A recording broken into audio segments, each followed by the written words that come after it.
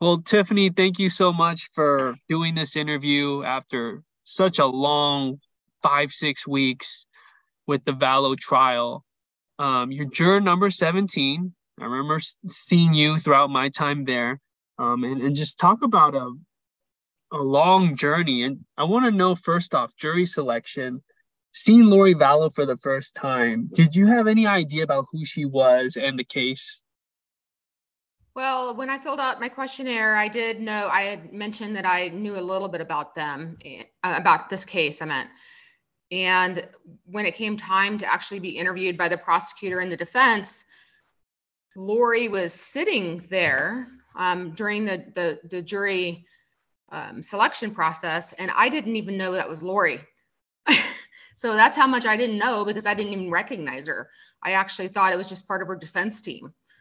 So that was an interesting thing. I didn't even know it was Lori until the first day of court, and they introduced her as Lori. Wow. So yeah. You didn't know anything then. You didn't recognize the face. I didn't recognize her face. I mean, it's probably been 3 years since I just saw a little bit of news coverage, and that's about it. And they had asked me if I had watched a documentary on Netflix, and I had told them no, because I hadn't. Have you watched anything since, or have you just? Yeah. I watched the documentary on Netflix that night when I got home on Friday night. Okay. And so you saw our coverage here in Arizona, and I know that that's not really the focus of the trial, but the evidence came in. What did you think of that? Just what did you know that it wasn't supposed to be admitted according to the defense? They argued that. What was your take? I think they actually the first week, it was a lot about what happened in Arizona, and it was actually confusing to me. I don't know how it was to the other jurors, because I didn't understand how this attempted shooting in Arizona had anything to do with the case. So it was extremely confusing, I think, to start with that. I know that they were probably trying to build, the foundation of what they were trying to get at with motive. But for me, it was kind of a confusing way to start, just not having the full story yet. Especially never knowing anything about it. Now I'm sure it's like, okay, all these people are connected to each other, and right. It started in Arizona. What did you notice about Lori's body language and demeanor throughout trial? Was that something you focused on? It was. I watched her a majority of the time. Try not to give her evil glares. But she, at one point, it looked like she was sleeping. She always used her hair as a shield. And I was like, are you seriously sleeping right now during the middle of your trial? That's what it looked like to me. And then she would also use her hair just to shield any other time that she didn't want us to see any, you know what I mean? That I don't think she had any emotion on her face. And I think she wanted to conceal that she didn't have any emotion. That's what I felt like. So throughout this, it's kind of like you're getting to know her in some ways in the courtroom. Did you have any urge at all to search for media coverage? If so, how did you fight that off? I actually didn't. I know that's probably not believable, but I didn't. I really wanted to follow the instructions, given to us by the judge. And I really wanted to be impartial. I really did. I don't want to watch the media. I don't want to form any opinions and judgments. I really began this and ended this the way I wanted to be impartial. There were 60 different witnesses called to the stand. You had to watch and listen to 60 different witnesses. Was there a testimony that stood out to you, and by who? I think probably the more emotional testimonies that stood out to me was her son, Colby, and her sister, just listening to them talking to her in jail and how emotional they were. And I could feel the impact that this has had on their lives. She's destroyed so much around her and just destroyed her relationships with her family. And it just didn't seem like she realized that on the phone. There was just no hint of realizing that with everybody that she's destroyed in this. Before those calls were played, were you thinking to yourself, okay, I want to see how Lori reacted to the people that she loves most as they question her about something, terrible? Is that what you were looking for immediately? Yes. When Colby and her sister came into the courtroom, that was actually the one time I did see emotion on her face. So I can clearly see that she loves her son. She loves her sister. I saw it in her face. But unfortunately, I just didn't see that with her other kids, or for Tammy, or for her being on trial for, murder. She just didn't show any emotion for any of the rest of it, which was very surprising to me. So let's establish it here right now. If you were in the deliberating room with the final 12, how would you answer the verdict form on all charges? I was going into, if I was one of the ones that got picked to be going into the deliberation room, I would have found her guilty on most of the charges. I feel that I would have needed to deliberate more on the Tammy Daybell charge. Conspiracy to commit murder. Yes. Well, what was the challenger? Why would you need more time? What did you think of? The defense brought up actually a couple of good points, that Tammy was on some medications. Could it possibly be a seizure based on these medications? Because the side effect to her medication was seizures. So they brought up a very good point about that. And another aspect of it was that they hadn't even changed the death certificate. And it's been how many years, and they haven't changed the death certificate to read death by asphyxiation. It still says natural causes. And the defense asked, the coroner why, and she's like, oh, well, we were just waiting for this trial to be over. And I just thought that was odd. Why, if this was truly a murder and you are honestly believing it is, why hasn't the death certificate been changed? So that's just the topic. Go ahead. That's just a topic that you were willing to deliberate more. You're not saying that you would go with not guilty. You just needed more. You just needed to deliberate on that more if you were in the room for Tammy. Yes. That's what you're saying. Yeah, I wasn't set on saying not guilty on that one. I just there was some evidence that also pointed to her being guilty of that. I just needed to probably talk to my jurors more and to see what they thought about the matter and look at our back to our notebooks. What piece of evidence or exhibit led you to believe Lori Vallow was guilty on the charges or not? Or just a piece of evidence that you're like, that's the bombshell evidence that you've seen in this trial? A lot of it was talking about her children, building up the fact that they had evil spirits in them, building that up to her brother. That really stuck out with me. Calling them dark, constantly having Chad rate what, dark level they were at, asking Chad what death percentage they were at. Were they at 0 yet? She asked that so many times. How many, that, I think it was JJ that she asked that to, like, how many, when is he going to be at 0 death percentage? And lastly, it was just the money. I mean, it looked really like it was a money conspiracy. She was planning it. She made sure that Tylee's money, her Social Security money, was being transferred into her account. So there was a lot of evidence that, without my notebook here, I can't recall it all at this point, but that was some stuff that stuck out to me. And I remember watching you all as the most graphic photos of JJ and Tylee were shown to the court. And that was tough, right? I mean, what was that experience like for you, especially as a mother? That was the most difficult part of this trial. I thought that I would be able to look at it and be okay. Matter of fact, they had already shown us some of those pictures before, and I barely made it through the first time. And when the medical examiner got on the stand and started talking about it, I'm like, oh, phew, he's just going to talk about it. And then the next day, I think it was actually the next morning, is when we found out that he wasn't just going to talk about it. We're just going to have to look at the pictures again. And I started crying when they brought in the tissues, because I'm like, I knew immediately when they brought in the tissues and the plastic bags that they were going to show the pictures. So I started crying before I even looked at the pictures, because I didn't revisit that. Wow. Overall, do you think the prosecution laid out a strong case against her? I do.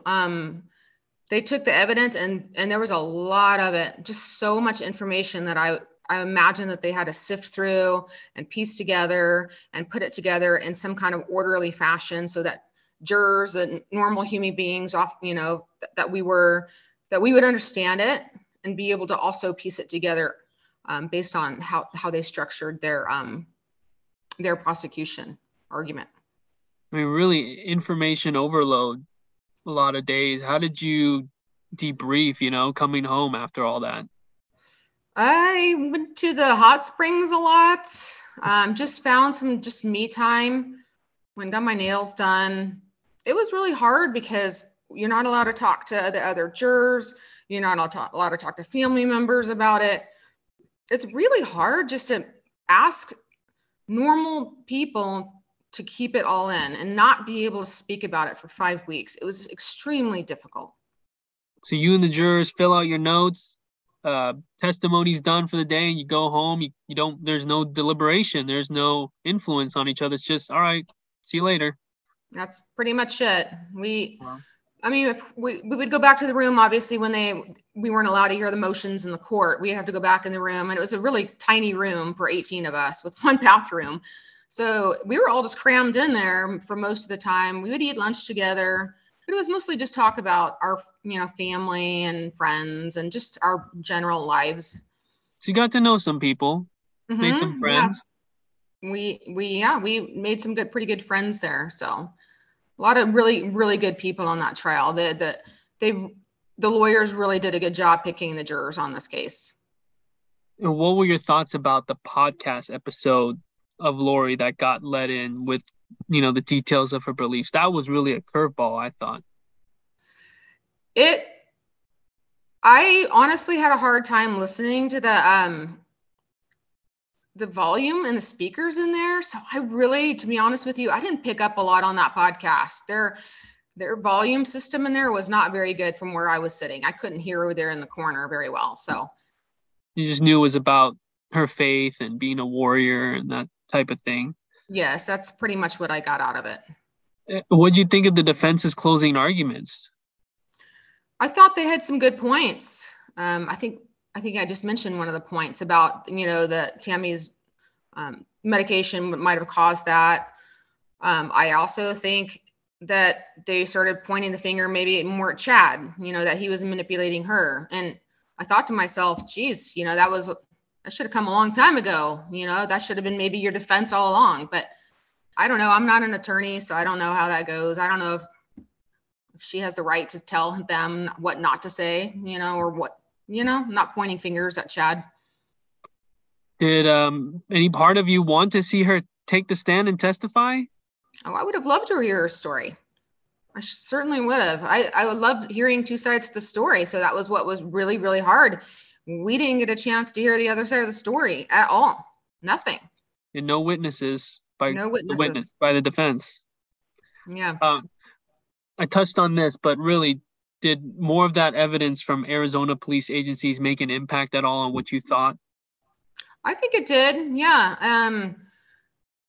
It was hard to hear about the crimes in Arizona, but not being able to hear about the whole crime. Does that make sense? They were only allowed to give us little bits and pieces and not the whole crime. So, for example, later on, when I went home that day after deliberations, after, the verdict came out, and I watched a lot of the coverage from Arizona, and there was a lot of stuff that I would have liked to have seen.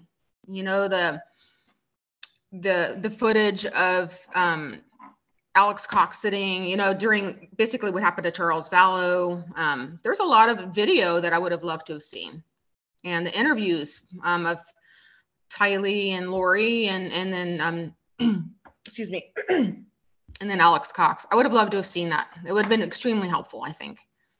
You saw Lori's facial expressions on body cam, after the verdict was read, that, she really didn't have any emotion. You got to finally see that on your own. Yes. No emotion.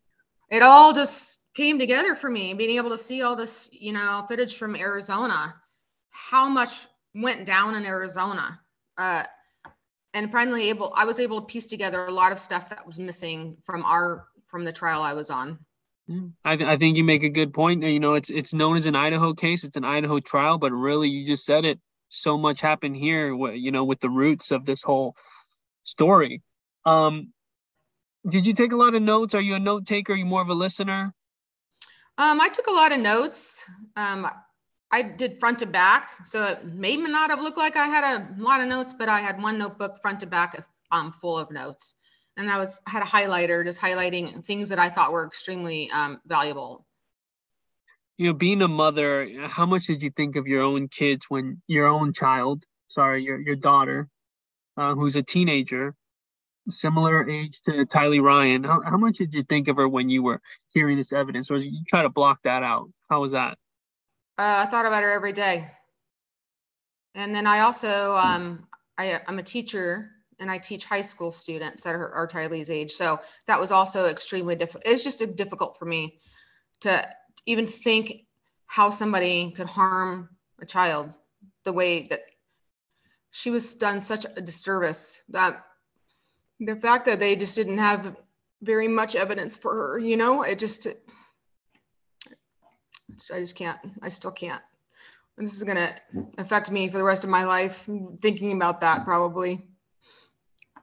Yeah, I'm sure you gave a lot of hugs to your daughter and just squeezed her tight. Oh, yeah. Because, that's every day. She was actually extremely helpful. My daughter never asked me questions. She just came over and would hug me when she saw mom crying. So she was very helpful to help me get through this.